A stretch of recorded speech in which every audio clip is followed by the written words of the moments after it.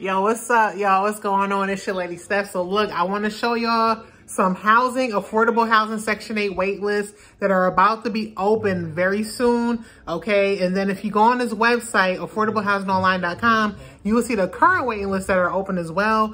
But look, I just want to show y'all what's going to be available. Make sure you apply at 12 a.m. midnight, okay? So if it's December 1st, you apply at 12 a.m. on December 1st. So here we go. Okay, check out the affordable housing right now. Here we go. Okay, so you're gonna go to this website right here, affordablehousingonline.com. Okay, y'all see that?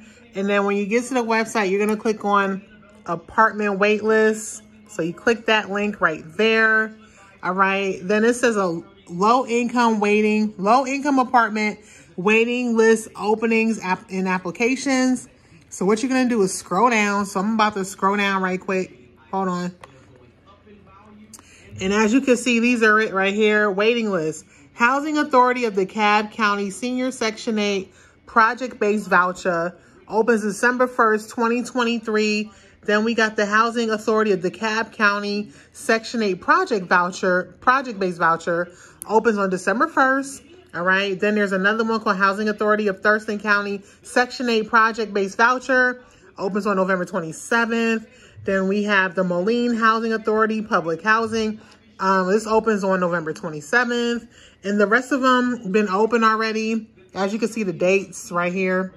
These are the dates that they've been open already. You know what I'm saying? Okay, so you could just go back and look. Like I said, go to this website right here, Affordable Housing Online. When you go on the website, you just simply click on apartment wait list. So you click there, or you could click there, or you could look for an apartment, or you can sign up for the email alert. So you'll click on that. You'll put in your first name, last name, email, select the states you want to get alerts for housing. So you'll click on any state that you want, submit the form, and you'll get emails in your inbox. Yeah, so I'm just showing y'all that. I'm not on here trying to promote, poverty and, government assistance.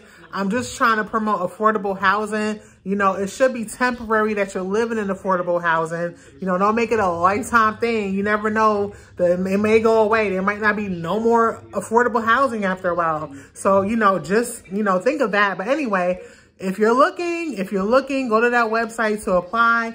That's how I got my affordable apartment, was through that website a few years ago. So check it out, affordablehousingonline.com. Find somewhere affordable to live. And thanks for watching. All right, bye-bye.